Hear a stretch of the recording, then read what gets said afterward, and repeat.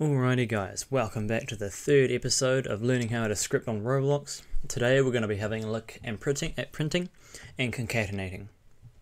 Okay, so what is concatenating in Roblox scripting? Imagine you have two values, let's say a string value and a boolean value. So let's say your string value is the boolean value is equal to, and then we could concatenate the actual value of the boolean into the script. Have a look at how to do that here in a minute. But first off, I've got this little example for you guys here. So I've just set a quick variable name, tiles. That's my YouTube name, my YouTube channel name. And so I've down here, I've just got a little print function. Print hello, my name is. And then see these little dots here? These are the concatenation dots. So when you see this, these dots here are basically stitching these two values together. So the first value obviously is it's just printing hello, my name is. And then actually the name value up here is a string value and it's equal to tiles. So what's going to happen, obviously, is it's going to print hello, my name is, and then it's going to see that we've concatenated this name value, which is a variable, into our string. So then it's going to also print after this, after the end of this string, whatever the value of this is. So let me show you how that works. Now if you have a look up in my output, it says hello, my name is, and then the value, which is tiles. So that's how that works. Now we can do this with lots of things like boolean values, string values, int values. It's like we can say, let's rename our variable to number val, and we can make it 50. And then we can just concatenate the number val variable into here, and we could change this text and we can say, and then number value. As you can see, the number is 50. So we have stitched these two values together.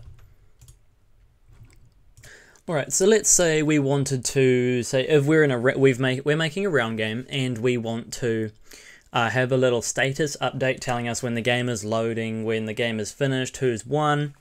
We could add a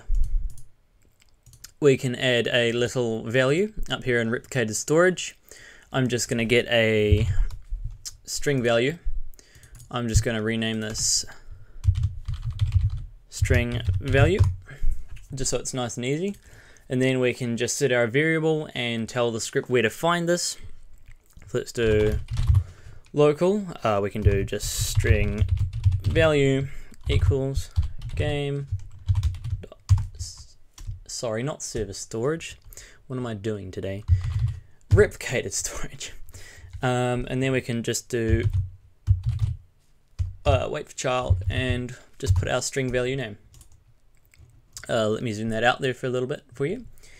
After that, set the strings value in our script here, so we can do, see it's right there, string dot value equals, and let's make it say this is hello, my name is tiles.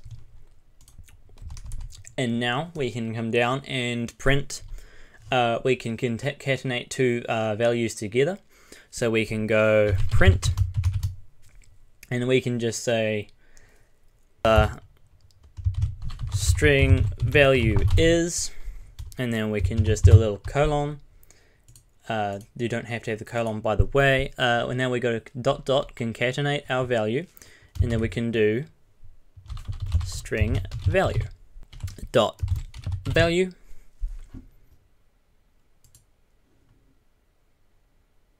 And as we can see, the string value is hello, my name is tiles. Up here in our output, the first string, which is already a value set within the print function, the print parameters, It's print the string value is, and then it's just come up to our well, we've concatenated in our string value dot value. So the script's remembered that we've set a variable up here, these variables, and the script knows that string value is equal to our string value that we have up here in replicated storage, string value, and we've set its value to hello, my name is Tiles.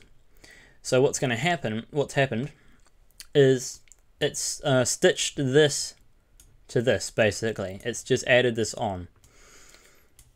Now this is useful for when you're doing like round games and you're saying how many players are left or how much time is left, like a timer. This was a really good one because you can do your 4i. 4i is in the next video, so watch out for that one. So yeah, that is concatenating pretty much. Now you can do this with most values. Just make sure you set the correct value, you write the syntax correctly, or you will get an error called attempt to concatenate string with instance and stuff like that. So you want to make sure you add value onto the end. If you get that message, you see if I take dot value away, what happens is that when I run this, it's going to error because it says attempt to concatenate string with instance. So we want to make sure we actually define what about instead of the instance itself. We want to get its property, which is the value. Its property is the value, and obviously up here we've set its value. So we've string.value equals hello, my name is Tiles, and then we've just printed that value. So it's printed the string's value is hello, my name is Tiles. So that's all there really is to concatenating, really. Obviously, it goes with like round games. I mean, you'll find this in Murder Mystery 2. You'll find this in pretty much any game with a timer, any game that has values like a coin, and a value that tells you how much money you have, and they concatenate that value that your player has, and things like that. You guys will learn about how to use these much better in a later video when we've learned about some more scripting things that will go along with that so you understand it better. That's all there really is to concatenating, like I said. And of course, quickly, if I just come down here, print, obviously the print, you can print values and you can print pretty much anything you want, really, as long as you write it correctly. There's not a whole lot to print. It doesn't do much other than print what's happening on the server or local to the client. Yeah, but other than that, thank you guys so very much for watching. If you enjoyed, like, comment, and subscribe, all that good stuff if you found it helpful. But other than that, see you guys next time. Bye.